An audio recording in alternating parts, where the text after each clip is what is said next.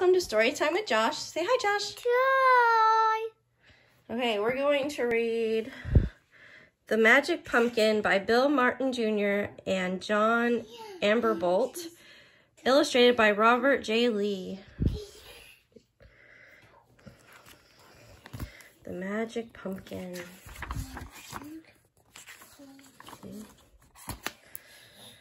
I walked into the garden the afternoon of Halloween to choose a jack-o'-lantern pumpkin for this spooky night of in-between.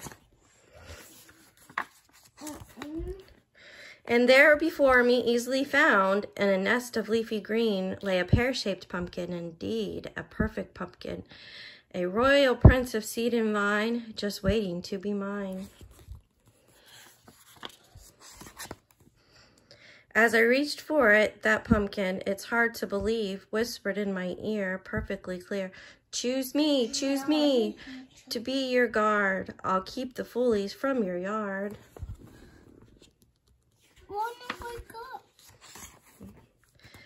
I was frightened, but nonetheless, with a knife well sharpened, I gave the pumpkin eyes and nose. And grinning mouth, which came to life with candlelight to stay the mischief of the night. As I placed the jack-o'-lantern at my door, I think it winked at the ghostly moon, as if those two had pre-planned some tomfoolery to happen soon. Our face is smaller and big. A moment later, twin foxes came out of the wood like hooded witches and stood staring at me with dreadful eyes. I was stupefied. Oh no, through the hedge now came four mystic giants disguised as skunks, walking stiff-leggedly across the yard. Straight toward me, I screamed for help.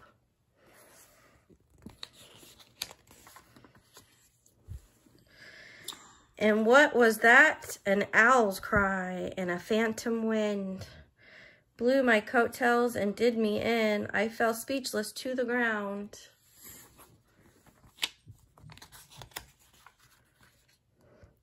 Mice came creeping from their leafy runs to mock me shamelessly with their careless fun.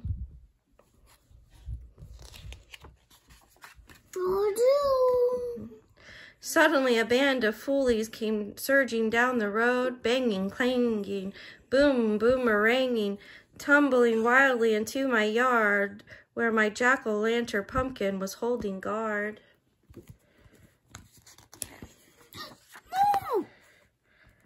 But that jack-o'-lantern pumpkin was no longer mine. His eyes glared, his nostrils flared. He sneered, he snorted, he danced, he sang.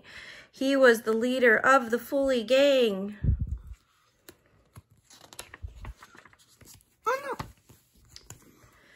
I cried, you traitor, turncoat, double cross. Tonight will be your albatross. Sorry, Mom. With that, I snuffed his candlelight, and the turncoat withered out of sight. The end. Say bye, Josh. Bye. If you want to see any more stories with Josh, just subscribe to Storytime with Josh.